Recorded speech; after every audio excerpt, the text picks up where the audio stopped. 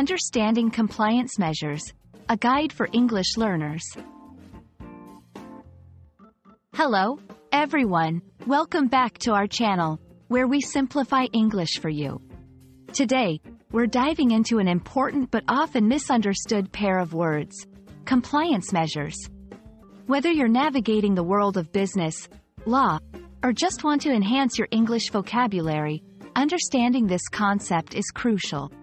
So, let's break it down together. First up, let's tackle the word compliance. In its simplest form, compliance means following the rules or standards that have been set by an authority. This could be anything from adhering to traffic laws to following workplace regulations.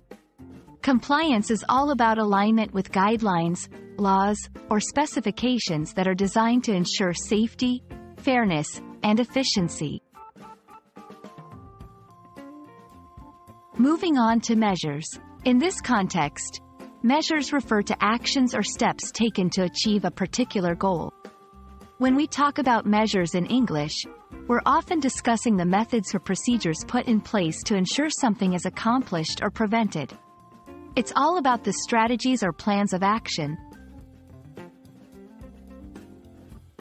So, when we combine these two words, compliance measures refer to the specific actions, strategies, or procedures implemented to ensure that individuals or organizations follow laws, regulations, or guidelines. These measures are crucial in many areas of life, from ensuring workplace safety to maintaining privacy standards online. Compliance measures can include a wide range of activities, such as regular audits, training sessions for employees, installing safety equipment, or setting up policies and procedures that align with legal requirements.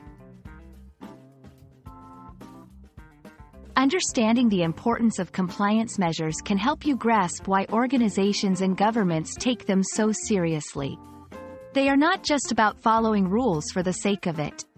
Compliance measures are put in place to protect individuals, ensure fair play in business, safeguard the environment, and much more. They help create a safer, more ethical, and fairer society for everyone.